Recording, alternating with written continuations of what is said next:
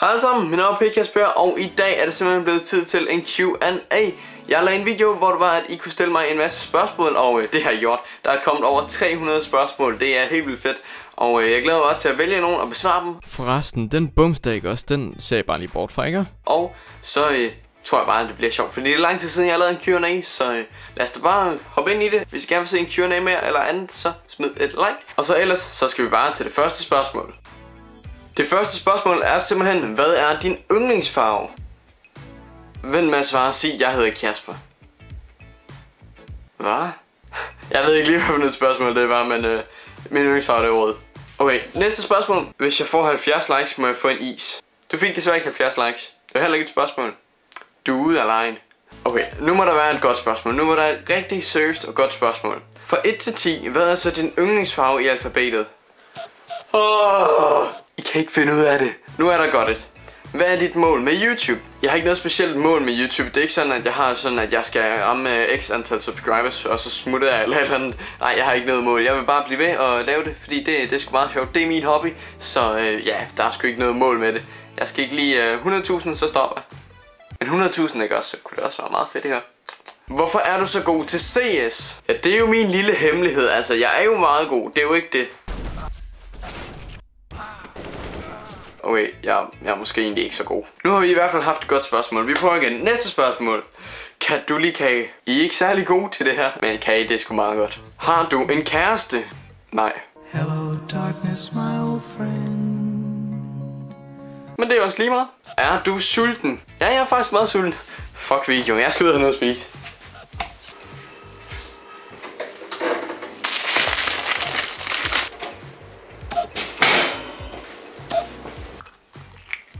Hvad er det fedeste ved at streame og lave YouTube? Det fedeste, det er nok, ja, egentlig bare, at man ved, at folk ser det er, man laver. For eksempel en video, hvis der ikke var nogen, der så den, så ville det jo ikke være særlig fedt. Og jeg tror sgu egentlig, det er det, at folk de kan lide ens materiale. Det, jeg tror lige, at spise, så fortsætter du bagefter. 2 hours later. Hvornår laver du en Q&A? Hvordan har du det med, at højst er blevet til drenge, og hvor går du til hardball hen? Vi prøver lige at ringe til Mads, og så hører vi, om han er blevet til drenge.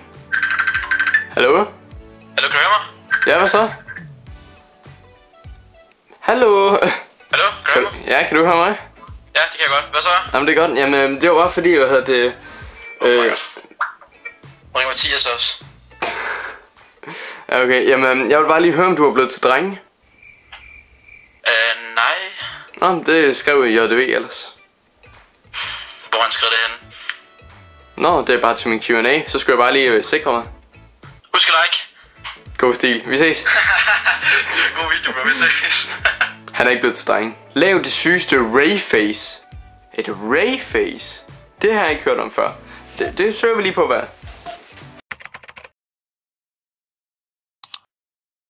Jeg er ikke helt sikker på, at det er det, du mener, men hvordan bliver man kærester med julemanden? Det skal du ikke spørge mig om det der. Hvad er det for noget? Et helt basalt spørgsmål. Hvor mange år er du? Jeg er 17 år gammel. Jeg ligner måske ikke en på 17, men det er jeg sgu. Det er der ofte folk, der spørger, men jeg er 17 år gammel, og jeg hedder Kjasper i virkeligheden. Hører ananas på til pizza? Nej, det gør det ikke. Ananas, det skal ikke på pizza, og sådan er det. Der er bare ikke noget... Det skal det bare ikke.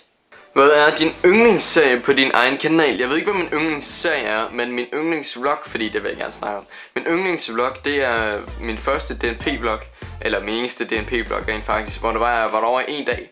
Den, hold kæft, den er god. Jeg vil prøve at se, om jeg kan linke den i beskrivelsen. Jeg synes selv, det er en af mine bedste vlogs, jeg har lavet, så hvis I gerne vil se den, så link ned i beskrivelsen. Jeg synes virkelig, den blev meget god. Hvordan synes du selv, det gik med ikke at blive afhængig af CS? Det gik ikke så godt. Planen var jo egentlig ikke, at jeg skulle blive afhængig af det, dengang jeg startede, men tror jeg vist godt, vi kan sige, nu hvor jeg har udskiftet Minecraft og sådan, så det gik ikke alt for godt. Og til sidst har vi spørgsmålet, Kjasper, skal du have et job? Nej, fuldtids-YouTuber. Ses i skolen! Adios! Tusind tak, fordi det var, jeg altid gad så... Tusind tak, fordi det var, jeg altid gad så med på den her video. Det er sgu meget sjovt at lave noget lidt anderledes, end at bare spille Counter-Strike, så det var sgu meget sjovt at lave det her. Og hvis I gerne vil se noget lignende, så smid et like, og så ses vi ellers meget snart. Adios!